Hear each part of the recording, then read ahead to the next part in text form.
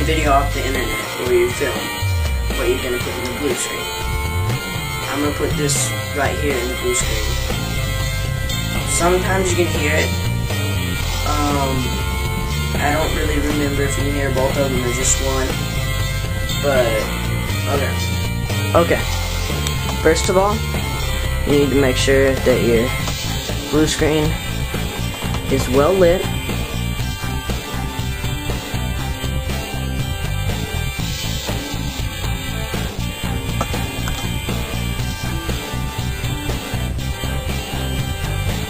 And gotta make sure there's no wrinkles in it. You can really put it up anywhere. I had to put it up on the door because I didn't have any room on the walls. The more wrinkles, if you have less wrinkles, you'll have a better blue screen video.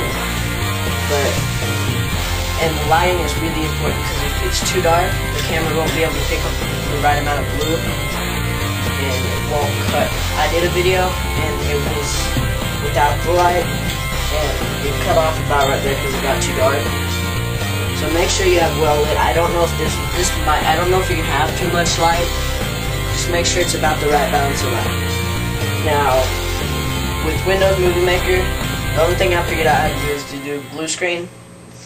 And you can use anything that's blue. A sock, a water bottle, a shirt, a tablecloth. I used a sheet. Okay. I almost forgot. If you only have it like I do, and you only have part of if the blue screen's not covering up your whole background, it's only gonna have where the blue screen. This is about in the middle of the picture, I think, or the video. So it's just gonna be the middle of the video we filmed a second ago. But if you have the whole background, it'll be the whole video. So wherever the blue is in your video, that's gonna be the part of the video that you're filming that's gonna be on the blue screen.